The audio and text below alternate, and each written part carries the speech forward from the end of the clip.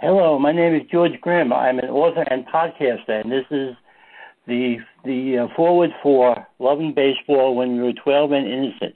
This book is a collection of over 50 podcasts conducted by Ralph Zig Tyko with baseball greats, officials, and everyday fans like me.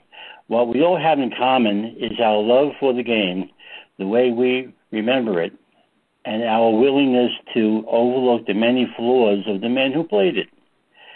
This audiobook is about a time of weekday afternoon baseball games when you could have a casual conversation with the person sitting next to you without having to shout over the blare of the noise coming out of the stadium speakers.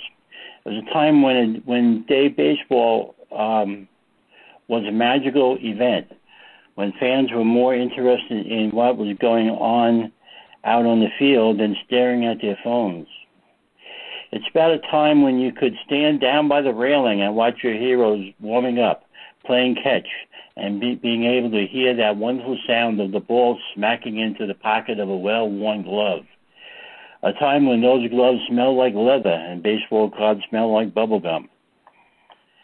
When extra innings started with the bases empty and pitchers threw complete games and batted for themselves.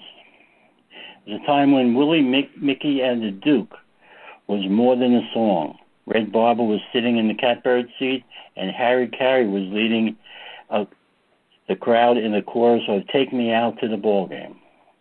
In 2021, I had the privilege of working with Ralph on his first book, Comfortably Zoned in Nevada Pine Tar.